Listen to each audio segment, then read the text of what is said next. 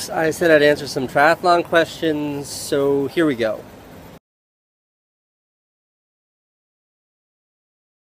So this probably isn't great advice, but tip for a beginner would be just to do a race. If you can swim, bike, and run, do a sprint. They're short, and you see older.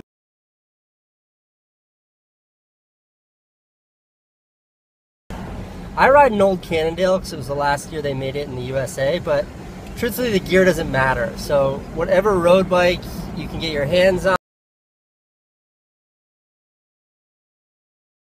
The fun part's the community aspect, being around other people. When you train, you always train by yourself. Racing is such like a group activity.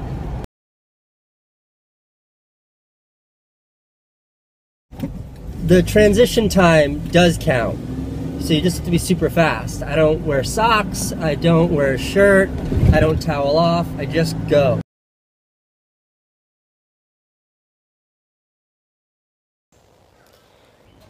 Triathlons always start super early, so I never get much sleep before a race. Last night like 2 hours. The night after a race,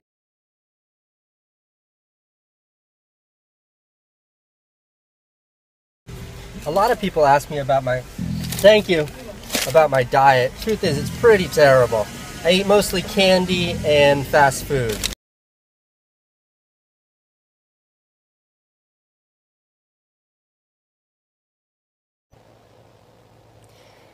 I don't feel like much of a boss-ass bitch after doing these races. They're like small community races. It's like moms that you're competing.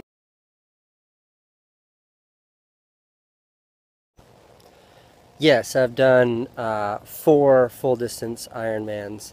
My best time, I think, is 11 hours and 10 minutes.